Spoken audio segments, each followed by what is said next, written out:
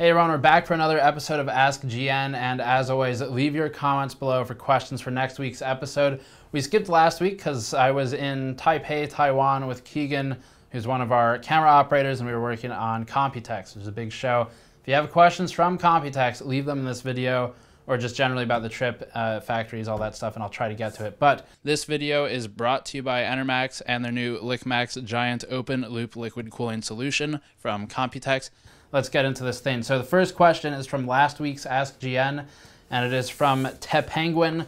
I don't know if Teh Penguin represents the Linux community or not, but certainly a good fit. Teh Penguin says, what do you think about the 1080 Ti rumors, and what strategy do you think will nVidia follow when deciding when to release it? So I guess in terms of the timeline and things like that. So first of all, the GTX 1080 has had a lot of fanfare behind it. I went to one of the nVidia sort of low-key breakfast events at the Computex show, and you may have seen it streamed where Jensen just sort of approached press about the 1080 and all the previous updates, basically recapped everything the last few months. So I didn't get great information out of that event. It was just a recap, but the point of bringing it up is because they again pushed the 1080 very hard, and I think nVidia is going to remain focused on the GTX 1080 for the time being. I have hair in my mouth. They're pushing the 1080 so much. It's a big card. They don't have a lot of competition at the high end right now. The Fury X is really not. It's more of a science experiment with HBM, not a competitor to the 1080. And because of that, I think the 1080 Ti is still a good ways out. I mean, at least end of year, if then. It might be, I would suspect very late, Q4, or next year in the first half. That would be kind of my suspicion. Now, that said, there's no official release or information about a 1080 Ti ever being planned to exist. So it might not even happen at this point. We don't really know. But the 1080 Ti, it's unknown right now for sure if it'll have HBM, HBM2, or G5X, aka GDDR5X. I would certainly suspect either HBM2 or G5X, but I'm not sure which. I will say the HBM2 yields are still really bad right now, and that would be part of the reason to delay, but the other one is just because they've got a good grip at the high end of the market, and it wouldn't really make a lot of sense for them, for nVidia that is, to compete with themselves right now. So in terms of rumors on the release date, that would be my guess, is Q4 to first half of next year. In terms of rumors on specs, I don't really have any thoughts right now because none of the rumors are, there's no reason for them to really be believed one way or the other. We've seen reports of HBM2, we've seen reports of G5X, seen that it might be on a GP102 die, which is certainly possible, but we don't know anything about it yet officially, so I'm not really going to speculate on the specifications at this time. Next question is from Alinutz Alin, who says, hey man, love the channel. My question is, if you have a closed window panel, will it be more silent instead of an open window one? Talking about PC case, by the way. So I think the question is, if you have a windowed side panel on your case versus a steel side panel with no window, I think that's the question, but correct me if it's not. If that is the question, no, any case with a window will, by nature of having a window, be louder. At least when I say that, I mean things like acrylic and sort of plastic windows that you find on most cases.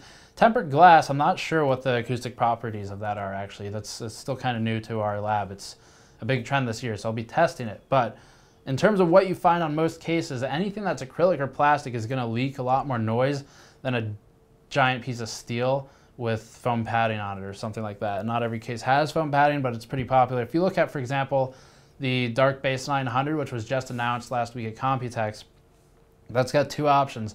One is tempered glass for $250 and some other features, or you get the steel panel for $200 without the other features. But basically tempered glass versus steel. The steel panel has a sort of foam absorbing, sound absorbing material, and that, I guess damping is the correct word in this instance. That would definitely keep more of the sound inside the case and prevent it from getting to your ears than a glass or acrylic panel would. So I think that answers the question pretty thoroughly, but let me know if not. Joes Populism says, and this was on, I think this was in response to our sort of very very casual, does the GTX 1080 bottleneck on CPUs question from last video. So Joes Populism says, going off of what someone said on this comment thread, but emphasizing do and will CPUs bottleneck the 1080 more, less, or the same on lower resolutions like 1080p versus 1440 or 2160 being 4K in that instance.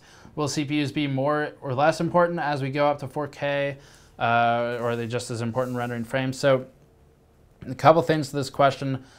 First of all, anytime you lower resolution, you are reducing strain on the GPU. It doesn't matter the API. Just by nature of pushing fewer pixels, the GPU strain is lower.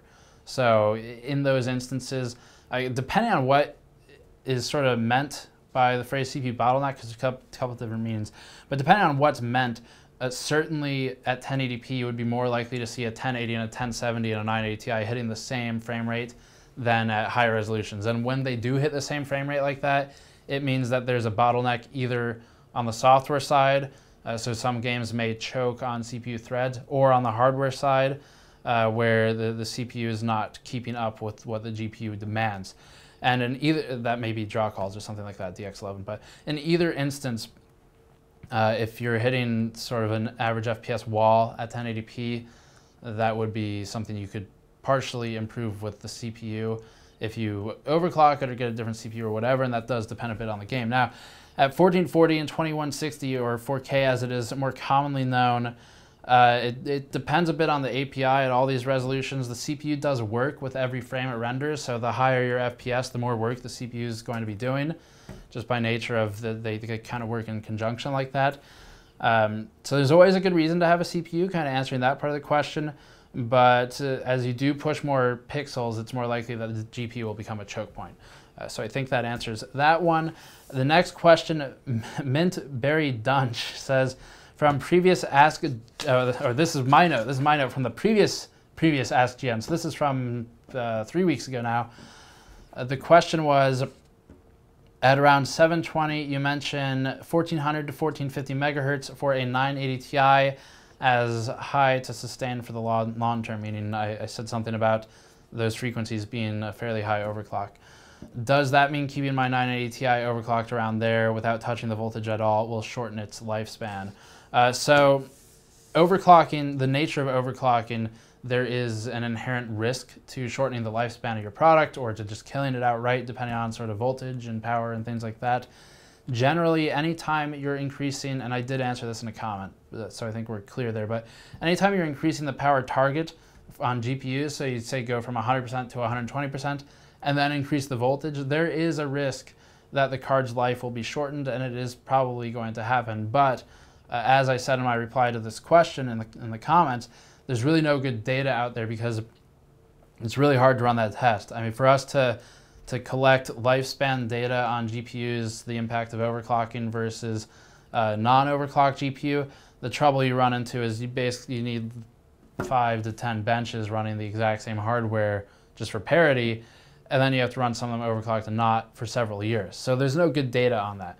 But generally the consensus is anytime you increase a voltage and power, you are threatening the life of the silicon. It's not spec'd for it. It probably doesn't like it too much.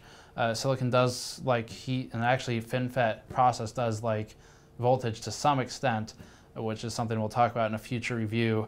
But generally that is a threat. Now, if you're keeping your overclock there without touching voltage, especially without touching even the power target, I really wouldn't worry about it. Probably the impact will be not that noticeable in the scheme of things. You'll likely replace the card before it's relevant. But if you're touching the voltage and the power target, then yeah, it is a threat. Last, I guess, comment is from Saracen Gaming, who said, "Dude, I've seen your vids a few times now. Remind people to subscribe for more content at the end because I forgot so many times. Lol, only just subbed." So if you like this content, subscribe. Patreon link in the post-roll video. Remember to subscribe and also like and comment, and there's a button, subscribe. So yeah, thanks for watching. Subscribe as always. I'll see you all next time.